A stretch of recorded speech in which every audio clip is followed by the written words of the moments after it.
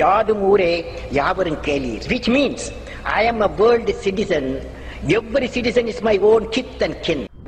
AWS படிக்கணும்னு plan பண்ணுறவங்களுக்கும் AWS எக்ஸாமுக்கு prepare பண்ணணும்னு பிளான் பண்ணுறவங்களுக்கும் ஸோ நிறைய கொஸ்டின்ஸ் அரைஸ் ஆகும். அந்த கொஸ்டின்ஸ் எல்லாத்தையுமே நான் இந்த வீடியோ சீரீஸில் ஒன்றா லிஸ்ட் பண்ணி ஆன்சர் பண்ண போகிறேன். ஸோ ஏதாவது உங்களுக்கு இன்னும் டவுட்ஸ் இருந்ததுன்னா கமெண்ட் பாக்ஸில் போடுங்க. இப்போ வீடியோக்குள்ளே போடுறோம். ஃபர்ஸ்ட் கொஸ்டின் பார்த்தீங்கன்னா, ஒரு AWS சர்டிஃபிகேஷன் எக்ஸாம் எழுதுறதுக்கு முன்னாடி ஏதாவது மேண்டேட்ரி ட்ரைனிங் கண்டிப்பாக முடிக்கணுமா அப்படின்ற கேள்விக்கு ஆன்சர் பண்ண போகிறேன். ஸோ எந்த ஒரு சர்டிஃபிகேஷன் எடுக்கிறதுக்கு முன்னாடியும் ட்ரைனிங் கண்டிப்பாக ரெக்கமெண்டட். ஸோ அந்த ட்ரைனிங் எது மூலயமா வேணால் இருக்கலாம், ஒரு ஆன்லைன் கோர்ஸாக இருக்கலாம், இல்லை கிளாஸ் ரூம் ட்ரைனிங்காக இருக்கலாம். பட் AWSஐ பொறுத்த வரைக்கும் அது மேண்டேட்ரி கிடையாது. சில பேர் ரியல் டைமாக யூஸ் பண்ணி அப்படியே எக்ஸாம் எழுதணும்னு நினைப்பாங்க. ஸோ அது மேண்டேட்ரி கிடையாது, பட் ரெக்கமெண்டட்.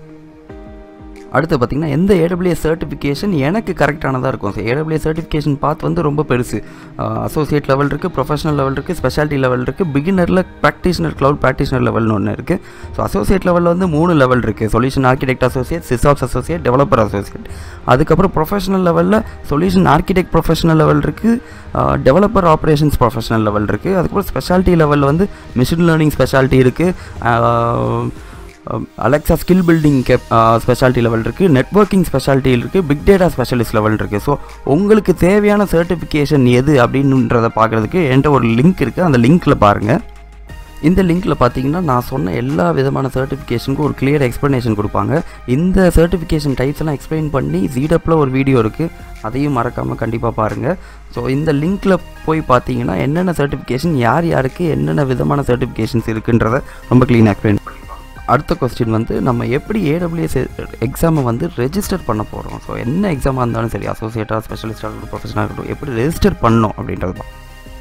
ஸோ எந்த ஒரு AWS எக்ஸாமையும் ரெஜிஸ்டர் பண்ணுறதுக்கு AWS.training அப்படின்ற போர்ட்டலுக்கு போங்க. ஸோ இதுதான் உங்கள் சர்டிஃபிகேஷன் அக்கௌண்ட் எல்லாம் க்ரியேட் பண்ணுற போர்ட்டல். சர்டிஃபிகேஷன் எப்படி என்ரோல் பண்ணணும், எப்படி ரெஜிஸ்டர் பண்ணணும், எப்படி பேமெண்ட் பண்ணணுன்ற எல்லா டீட்டெயில்ஸையும் Zeedupோட பேஜில் இன்னொரு வீடியோவில் நான் போட்டிருக்கேன். அந்த வீடியோவை மறக்காமல் பாருங்கள். நெக்ஸ்ட் கொஸ்டின் AWSோட ரீடேக் பாலிசி என்ன. எந்த ஒரு எக்ஸாமினேஷனாக இருக்கட்டும், ஃபெயில் ஆகிட்டீங்க அப்படின்னா அதோட ரீடேக் பாலிசிஸ் என்ன.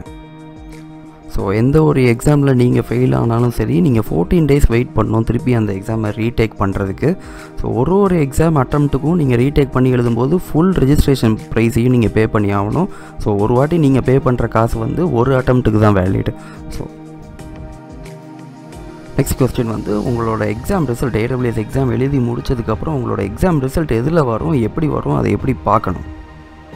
நீங்கள் ஒரு PSI எக்ஸாம் சென்டர்லையோ இல்லை பியர்சன் எக்ஸாம் சென்டர்லையோ எக்ஸாம் எழுதுறீங்க அப்படின்னா நீங்கள் முடித்த அடுத்த செகண்டே உங்களோட டெஸ்டிங் மிஷினில் சர்டிஃபிகேஷன் வராது, பட் பாஸாக ஃபெயிலான்ற கன்ஃபர்மேஷன் வந்துடும்.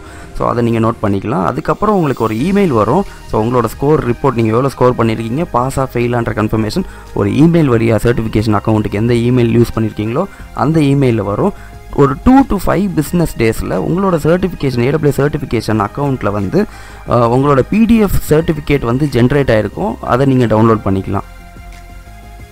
அடுத்த கொஸ்டின் நீங்கள் ஒரு AWS எக்ஸாமை ரெஜிஸ்டர் பண்ணிட்டீங்க, பண்ணதுக்கப்புறம் ஏதோ ஒரு எமர்ஜென்சி, அதை ரீஷெடியூல் பண்ண முடியுமா, வேறு ஏதாவது டேட்டுக்கு மாற்ற முடியுமா, வேறு ஏதாவது டெஸ்டிங் சென்டருக்கு நம்ம ரீஷெடியூல் பண்ண முடியுமான்றதை பற்றி இந்த கொஸ்டினில் நான் பார்க்க போகிறேன்.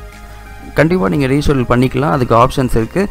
பட் 24 hours கட் ஆஃப் டைமுக்குள்ளே நீங்கள் ரீஷெடியூல் பண்ணணும். ஸோ இப்போ எக்ஸாம்பிளுக்கு November 7, 2019 3 PM ஒரு சென்டரில் நீங்கள் எக்ஸாம் ரெஜிஸ்டர் பண்ணியிருக்கீங்க, அதை ரீஷெடியூல் பண்ணோம் அப்படின்னா நீங்கள் November 6th 3 PM 2019 அந்த எக்ஸாமை நீங்கள் ரீஷெடியூல் பண்ணிக்கலாம். So 24 hours cut off time miss ஆகிடுச்சுன்னா உங்களோட காசு, நீங்கள் கட்டின எக்ஸாம் காசு அப்படியே போயிடும், நீங்கள் அதை எடுக்க முடியாது. ஸோ நீங்கள் இதை எப்படி போயிட்டு நீங்கள் ரீஷெடியூல் பண்ணலாம் அப்படின்னு பார்த்தீங்கன்னா, உங்களோட சர்டிஃபிகேஷன் அக்கௌண்ட்டுக்கு போயிடுங்க. உங்கள் சர்டிஃபிகேஷன் அக்கௌண்ட்டில் manage PSI exam, manage PSNV exams இருக்கும். அதை கிளிக் பண்ணி நீங்கள் எந்த சர்டிஃபிகேஷன் சென்டரில் நீங்கள் ரீஷெடியூல் பண்ண போகிறீங்க, என்ன டைமிங்கில் ரீஷெடியூல் பண்ண போகிறீங்கன்றதை பண்ணிக்கலாம். ஸோ உங்களோட ரீஷெடியூல் நீங்கள் மேக்ஸிமம் 2 வாட்டி பண்ணலாம் உங்கள் எக்ஸாமை, அதுக்கப்புறம் நீங்கள் பண்ண முடியாது. நீங்கள் கேன்சல் பண்ணிட்டு புது அப்பாயின்மெண்ட் தான் போடணும். ஸோ ரொம்ப சேஃபாக பிளான் பண்ணுங்கள். ஸோ அடுத்த கொஸ்டின் பார்த்தீங்கன்னா, ஒருத்தரோட சர்டிஃபிகேஷன் வேலிடாக இல்லையான்னு AWSல எப்படி செக் பண்ணுறது. ஒருத்தர் சர்டிஃபைடுன்னு சொல்கிறாரு, அவர் கண்டிப்பாக AWSலேருந்து அஃபிஷியலி சர்டிஃபைடாக இல்லையான்றது எப்படின்றத கண்டுபிடிக்கிறதுக்கு ஒரு URL இருக்குது, அதை நான் காட்டுறேன். நீங்கள் எக்ஸாம் முடிச்சதுக்கப்புறம் 2 to 5 days உங்களோட சர்டிஃபிகேஷன் அக்கௌண்ட்டில் உங்கள் சர்டிஃபிகேஷன் வந்துடும். அந்த சர்டிஃபிகேஷன் நீங்கள் டவுன்லோட் பண்ணி பார்த்தீங்கன்னா பாட்டம் ரைட் கார்னரில் உங்களோட வேலிடேஷன் நம்பர் இருக்கும். ஸோ அதுக்கப்புறம் பார்த்தீங்கன்னா இந்த யூஆர்எல் நான் கீழே போட்டிருக்கேன், அந்த யூஆர்எல்ல போயிட்டு உங்களோட வேலிடேஷன் நம்பரை போட்டிங்கன்னா உண்மையிலேயே சர்டிஃபைடாக இல்லையான்றதை கண்டுபிடிச்சிடலாம். அடுத்த கொஸ்டின் பார்த்தீங்கன்னா ஒரு ப்ரொஃபஷனலோ இல்லை ஸ்பெஷாலிட்டி சர்டிஃபிகேஷனோ முடிக்கிறதுக்கு ஏதாவது ப்ரீ ரிக்வெஸ்ட்டாக எக்ஸாமுக்கு நம்ம முடிச்சிருக்கணுமா, ஒரு அசோசியேட் லெவலோ இல்லை ப்ராக்டிஷனர் லெவலோ அப்படின்றத கொஸ்டின் தான் இது. ஸோ அக்டோபர் 2018 முன்ன வரைக்கும் ஏதாச்சும் ஒரு அசோசியேட் லெவல் சர்டிஃபிகேஷனோ இல்லை ப்ராக்டிஷனர் லெவல் சர்டிஃபிகேஷனோ முடிச்சிருக்கணும் ஒரு ப்ரொஃபஷனல் லெவல் அட்டம் பண்ணணும்னா, இல்லை ஒரு ஸ்பெஷாலிட்டி லெவல் எக்ஸாமினேஷன் அட்டம் பண்ணணும்னா. ஸோ 2018 AWS ரிமூவ் பண்ணிட்டாங்க இந்த ப்ரீ ரிக்வெஸ்ட்டை. ஸோ நீங்கள் டேரெக்டாக ப்ரொஃபஷனல் லெவலோ இல்லை ஸ்பெஷாலிட்டி லெவல் எக்ஸாமோ பண்ணலாம். இன்னும் நிறைய AWS சர்டிஃபிகேஷன் ஃபேக்ட்ஸ் பற்றி நிறைய கொஸ்டின்ஸ் வந்து உங்களுக்கு வந்துக்கிட்டே இருக்கும். ஸோ அதெல்லாமும் நான் எக்ஸ்பிளைன் பண்ணுறேன் பார்ட் 2 அப்படின்ற வீடியோவில். ஸோ அந்த வீடியோவில் மீதி இருக்க கொஸ்டின்ஸ்லாம் பார்ப்போம். தேங்க்யூ.